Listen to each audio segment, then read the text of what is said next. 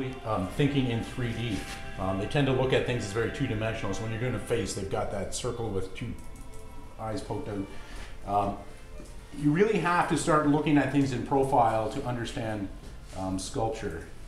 Sculpture is extension in space, and it takes time to figure out how things actually look in 3 dimensions.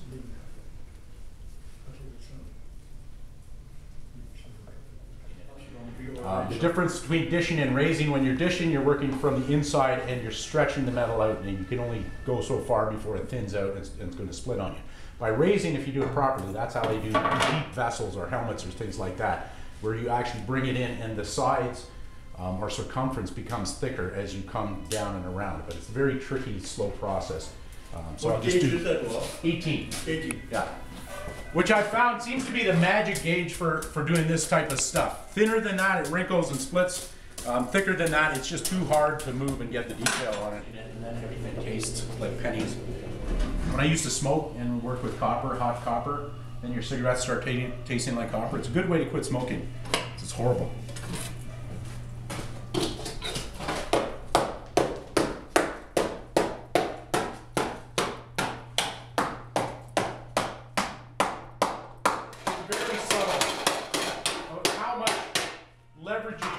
It's just a small amount that you want to get here. So you're getting the metal coming up there and just kind of nudging it down a little bit at a time. And that way you're able to bring it in and get some real depth on it. Because basically you've got, think of it as a graph. You've just got a zero baseline. And what you're doing is deforming plus or minus in that zero baseline. So it's distortion. You're taking a flat line and distorting it, and it's complicated as hell.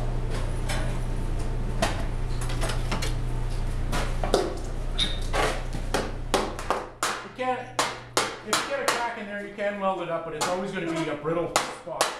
And it's just going to, usually once a crack starts, it's going to form and stretch out longer and longer. Okay, I think I've got enough depth there to do most of the features on there, bring back to about here, which is what we're looking just in front of the ears kind of thing.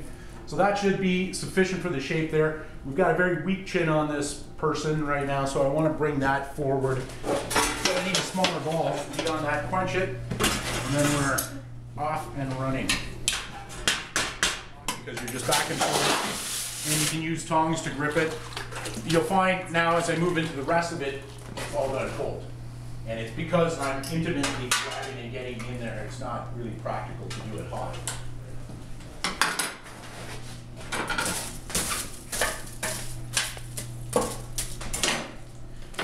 Now, it's always important to do sketching and to study anatomy. You got to learn the shape, and actually studying it, it's not the preconceived ideas we have in our head about the shape of a human body or a tree or whatever. Usually surprising revelations when you actually study the actual object. So it pays to do that. Having said that, I haven't even looked at my clay piece yet. I've done enough faces that I kind of know the basic geometry or structure that I'm working with. Once we get a little farther into this, I'll decide, what the gender is, what the look of the face. I'm just going to kind of let it play out and see what it suggests. And something like that. I can do an entire face with those three right there. I've got others, and they certainly do come in handy, but it's amazing how few shapes you actually need. And you don't know what the shapes are until you actually get halfway into a project. It's like, what I really need, and then it pops into your head. That's where this one came in. So once again, we're skirting that entire issue.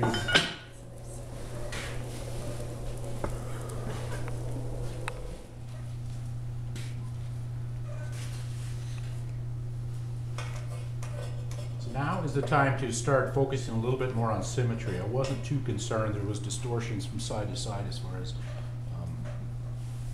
difference on the width of the face and how the jaw came down and stuff like that. So now I've got to kind of correct some of those things before I really start sharpening up the features. Otherwise, you're going to end up with a pretty distorted face in the end.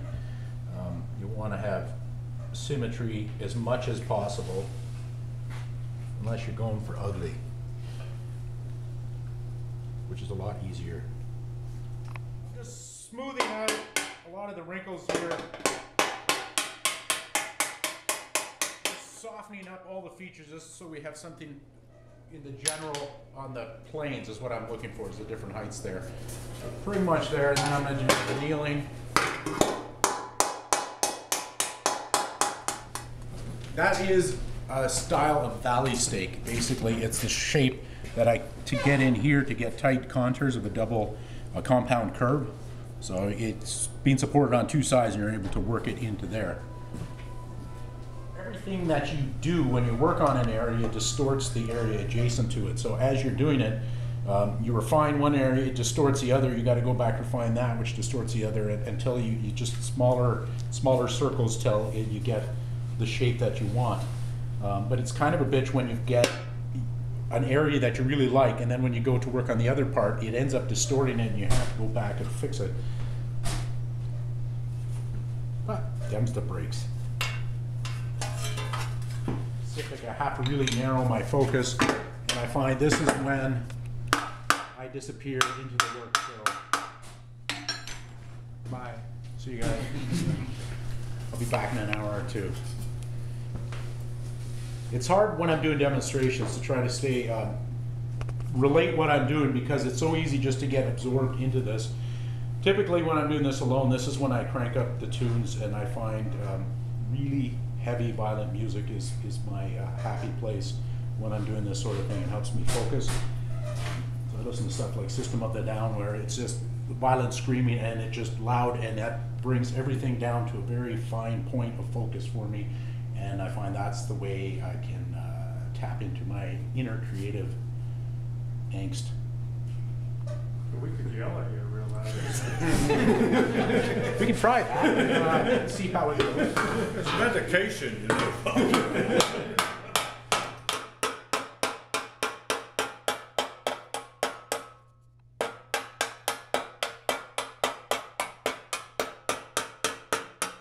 Face and know what's wrong with it. You can look at a skull, and most people don't know, so like a very cartoonish looking skull still looks very skull-like to most people, but if you don't have the face right, we unconsciously can see that very easily. So to make a face that is attractive and realistic and plausible, that's tricky.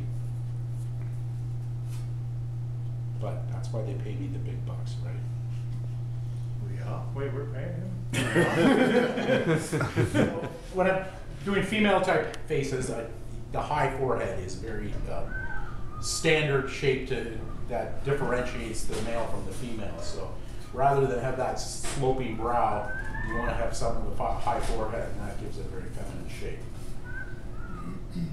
Dude, that was much less erotic than you guys thought it was going to be. I want to hear about the male anatomy. Yeah, me too. I think we covered that earlier.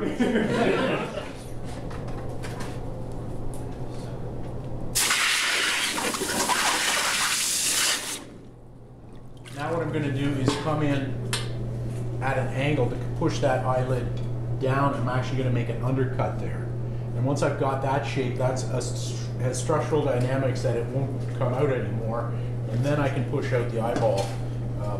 But it's kind of a final step, because you can't really change the shape once you put that in there.